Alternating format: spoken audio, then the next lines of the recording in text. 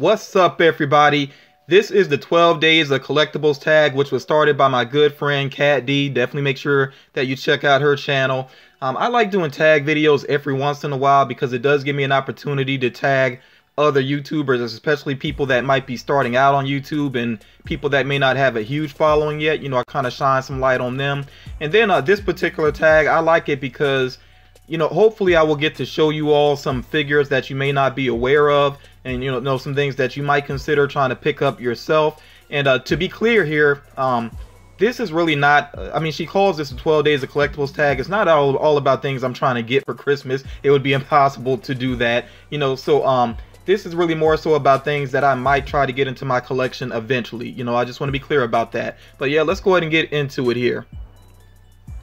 So for starters, there's the blue chrome Batman, the black chrome Batman. Both of these went very quickly, very difficult to get your hands on. The prices on them, you know, it's definitely they're up there. So I don't know if I ever actually will get one of these. It would be nice to eventually find one. And you know, some people kind of worry about Funko basically going under eventually, or really losing popularity.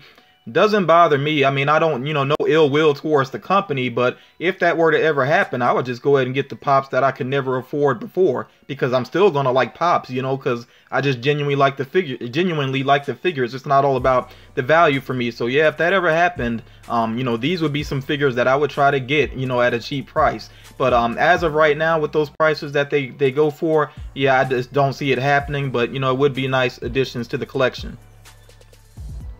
So I do have the other Monkey King figures. I have the original one, I have the Freddy Funko version, I have the all-white porcelain version, and I have the black and silver one. So I would kind of like to complete the Monkey King figures, and they have, going from left to right here, they have the rock version, the black and gold, which is really nice looking one there, and then the yellow version as well. So I'm not in a big rush to get these. It's just something I would like to complete eventually, and I almost look at these like collectively like a grail for me. So yeah, I am hoping to get them all, you know, eventually. So this is something that's actually been kind of sitting in my Amazon cart for the longest time. I've had it saved. I just never got around to getting it. And then, well, another reason that I haven't gotten this Scorpion bobblehead, which is by Mezco, is because the price keeps wildly fluctuating. I've seen it like listed very low, and I didn't really have money. My money was kind of tied up at the time, and then the price has jumped up again recently. It's probably because of the popularity of Mortal Kombat right now, with the, you know, a lot of people are still playing the latest game, and just in general, you know, there's the Funko Pops and everything. So yeah, I'm kind of waiting for the price to go down again, just to be completely honest, because I really do like the look of this bobblehead, and I hope to get it sooner than later. So this is another item that's been sitting in my Amazon cart for the longest time, but I would kind of prefer to see it and be able to know that I for sure want it. And also, I mean, even though you don't really collect, well, I don't know however other people do it, I do go ahead and take out my metals die-cast figures from the boxes. I don't really worry about that so much, but I don't know, I still would kind of like to make sure that the figure is in good condition, you know what I'm saying? So I do like this Hulkbuster, and that little mini Iron Man there, I think that it actually can go inside of the Hulkbuster. If anybody actually owns this or has seen it, you know, you can confirm that for me. But I want to say I've seen the head lifted up before, and the little Iron Man actually inside of there. So yeah, this would be very cool to get eventually. I have never seen this in the store though, and the price on Amazon is that's another price that's really been wildly fluctuating. So you know, we'll see what happens with that eventually.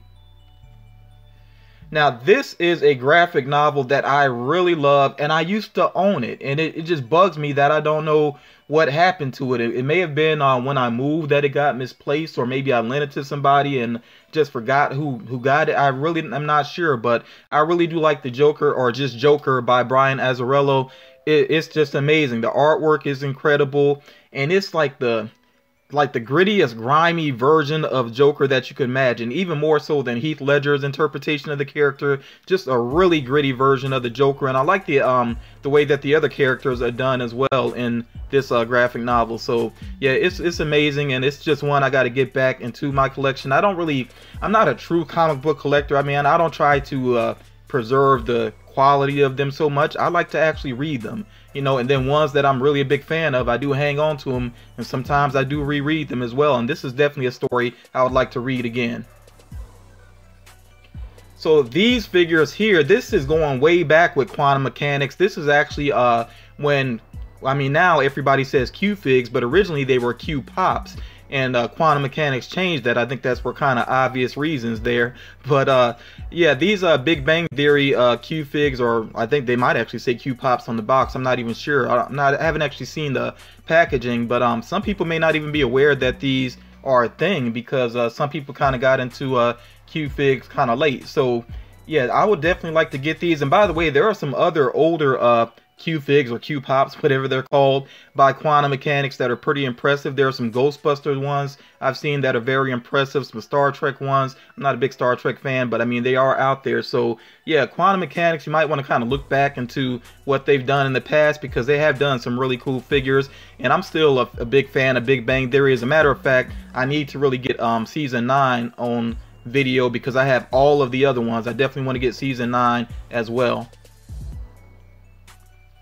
So the Disney Afternoon Mystery Minis, Katt Dee actually put these on her list as well, and I'm doing the same because I really love the look of these. I just haven't gotten any yet. I'm constantly trying to wrap up trades, and then focusing on things within my channel, giveaways and whatnot. So yeah, I just haven't gotten around to getting any of these yet, but I really would like to get some, because I especially want to get Chip and Dale, Scrooge McDuck, and definitely Darkwing Duck, you know. So yeah, that'd be very cool to get some of these. And I think Kat mentioned this as well. Something I also would love to do one day is to open up a full case. I've never done that on my channel before, just because I never really had the money to go ahead and do that. And like I said, I'm constantly kind of tying my money back up into other things, including my channel. But yeah, I think that would be a lot of fun to actually open up a full case at some point, and this would actually be a great one to do at some point.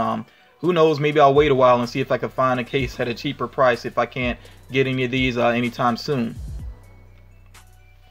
So this item here, this is by Cryptozoic. I really do like the company Cryptozoic, even though I think some of their designs, I mean, they're not flawless, you know, they're not perfect, but they do put out some interesting products. And this is something that's kind of recent here, and I actually have seen these in stores. As a matter of fact, they're at my local Walmart, but they run $10 each right now. And I mean, I like them, I just don't, but I know me, I'm not going to get just one. I kind of look at them like I want all of them together. So, you know, that's looking at over $50 basically with tax. So that's why I'm kind of waiting. I'm not going to get these just yet, but I definitely want to add these to my collection. You all let me know what you think about these. I'm sure some of you don't like these, but, you know, maybe some of you do. But yeah, the Tikis by Cryptozoic, you know, the DC figures here, I'm very much interested in them. And I do like the look of them up close, even though some of them had kind of rough paint jobs. But there were enough in the case to where I can kind of pick and choose and make sure, you know, I get good quality of the characters. So yeah, I definitely plan on getting these. I just gotta wait a little while. Now DC, their statues, I really am a fan of them, especially the black and white ones. And then they have some of the black and white series, but they then have red accents to them, especially the Harley Quinn ones. There's a couple of Harley Quinn ones that are black and white, but then have touches of red. And I think the one in the middle here, her with the roller skates on, is, I want to say it's the most recent release of the Harley Quinn statues, you know, within that series. So yeah, I really like all these, especially the Scarecrow. I've been wanting that one for the longest time. I hate that I didn't go ahead and get it, because I think the price has kind of gone up on it, you know, so that's something I'll have to maybe try to put money to the side for and get eventually. But yeah, I really like all three of these, and there are a lot more black and white statues out there. If you're interested in these, you know, look them up, black and white statues by DC Collectibles. You'll see some amazing work done with those, and there's like a ridiculous number of Batman figures or Batman statues, whatever you want to call them, done in this style as well. So Kotobukiya, which I hope I'm saying that name at least somewhat correct, these statues here, they actually are pretty reasonably priced. I've seen them priced from as low as $45, but then you have some that go up into like the $80 range and even beyond that. But yeah, the prices are kind of all over the place, but I really do like the look of these. The Wolverine one, I know that my local comic book shop, Power Comics, which I hope everybody watching this has checked out the Power Comics video that I did a couple weeks ago. But they used to have the Wolverine. I'm not sure if they still have it anymore. That's definitely one I would like to get. And I like all these. These are some characters I really like. So you see they have here the Bride, of course, from Kill Bill, and I think she looks excellent there. I used to have the Pop figure, but really I thought the Pops from Kill Bill were just too kind of plain Jane, so really didn't worry about keeping that series. And then Agent Venom, I really like the look of this Agent Venom here. It's really tough to find a good version of Agent Venom from any company, but I think that character is going to increase in popularity, especially because Tom Hardy tweeted out a picture, and I was so happy to see it because just a little bit of his costume that it showed, to me it kind of implies that there might actually be sort of a take on Agent Venom within the movie. I really hope they do that, and it looks like that's what they might be going for because he had sort of like military gear on, so that's getting me hyped for that movie now. You know, hopefully Sony will not be Sony and actually do well with it. But then also you see here all the way to the right, this is actually a play on Chucky. You know, so a female, basically they're a woman dressed up like Chucky. So they have like these female versions of horror characters because they also have I know they got Freddy Krueger, Jason Voorhees. I'm not sure if they did anybody else, but I really like the look of them. And if you really pay attention there, you can see that she's actually holding a knife behind her back. So this is definitely my favorite of the ones that I've seen. The Freddy and Jason, they're okay, but I really like this one mainly because of how like she's winking and then she has a knife behind her back. I just really like that. It really gives off the vibe of Chucky. So second here, going back to comics again, Saga, I really want to read this, and you know, especially during the holidays when I get some time off, I really want to get into reading some more. And I really know nothing about Saga, and that's actually part of my appeal to it, is because I don't know what's going on with it and I want to learn. And I know that the Pop figures are coming out early next year, so you know, if I get into reading it and I really enjoy it, then you know, maybe I will be interested in picking those up. I do like the designs, but I'm not really into picking up Pop figures for characters I'm not familiar with, so that's why I want to read and, you know, see if I really do enjoy it, and then I may consider getting those. But yeah, Saga is pretty much at the top of my reading list almost, but let me get to my number one here. And this is Dark Knight's Metal, which I'm amazed I'm not hearing more people talk about on YouTube and stuff. I think this is just amazing what they're doing here. So if you're not familiar with Dark Knight's Metal, what's going on is basically there are different versions of Batman. You know, they have the multiverse going on within DC. I mean, that's kind of common with comics anyway. But within DC, they have these different versions of Batman that are basically mashups with other characters. So like you see here all the way to the left, the Red Death, which I'm really kicking myself for missing out on that comic when it first released. But yeah, the Red Death is basically a cross-up between an alternate version of Batman, and then he gains the powers of the Flash. And you know, all these characters, they're pretty evil, you know, and I just like all that's going on here. I do have a couple of them. I did get the Batman Who Laughs, which is this crazy mashup between Batman and the Joker. There's some amazing art of that character. Look that up if you haven't seen it yet. It's pretty amazing. Again, that's the Batman Who Laughs.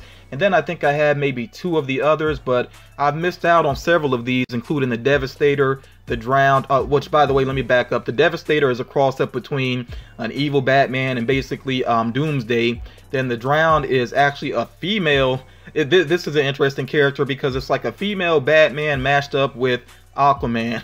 And then the Dawnbreaker is like a mashup between like an evil Batman and Green Lantern. So it sounds crazy, but from what I've read thus far, it's just very cool. And yeah, I'm really hoping to get some of these individual comics, but I know I'm gonna miss a lot of the story, and when they eventually do a collected edition, then I will grab that and catch myself up. So I want to go ahead and tag some people, you know, and that's my full list there. And like I said, I hope you saw something that is new to you and that you're, you know, interested in. Like, I just think people should try to expand their collections. I know that a lot of people are like me. You can't really afford to do a lot at one time, but I still think, you know, when you can afford it, it's just cool to kind of mix up things with your collection. But you see here, I'm going to tag a couple of people, and I decided to go with 4 people here. And I really want you all to support these channels. If you're not already familiar with them, please check them out. What I'll do for each one of these YouTubers is link a video down below. Please go check out the video. You like what you see, please make sure that you give them, you know, a subscribe. You know, subscribe, give them a like, give them a comment, all that good stuff. So PugLoveProductions, very cool guy. He comments on a lot of my videos. I've been watching his videos for a good while. You know, just really nice guy. I mean, that's all I can say about it, and I do like his content. So, you know, of course, I'm gonna link him down below. Captain Charisma, I've just recently gotten familiar with. I think I want to say his channel is relatively new. I know he you know, comments on my videos a lot, but you know, he's out there doing his thing, hunting, making some good finds. So yeah, definitely check that out. PopaFunk, he actually asked me to check out his channel, which I'm fine with people doing that. And I gotta say this real quick, because I just had another incident with this. I'm not okay with people trying to like advertise on my channel, which, you know, YouTube usually catches that and treats it like spam anyway. You know, so I don't like anybody trying to, you know, like advertise on my channel or put a link for a video. But you know, he was respectful, he was cool about it. He's like, you know, could you please check out my channel? I did so, and I was impressed right away. And it's really his enthusiasm for collecting. Like, he's just starting up, he's really into it, he's already got some great finds, very impressive. I like the editing in his video, his storytelling. I think there's going to be a lot of great things happening with this channel, and he needs some encouragement too to get out there and do hunting videos as well. So I want you all to give him some encouragement with that. At the time of this recording, I think when I last checked, he was under 10 subscribers. I think he had 7, and then he went to 9. Maybe he's beyond 10 right now, but he needs our support. So you all make sure that you go check him out, and you know, all these YouTubers, let them know FM sent you on over there, and just show them some support, because it is very much deserved. And then Zomberlina here, I have shouted her out before, and I tagged her in another tag as well, but I'm just very interested to see what she would do with this tag. So that's why I'm tagging her again, because I think she will have a lot of fun with this. So yeah, big shout out to Zomberlina as well.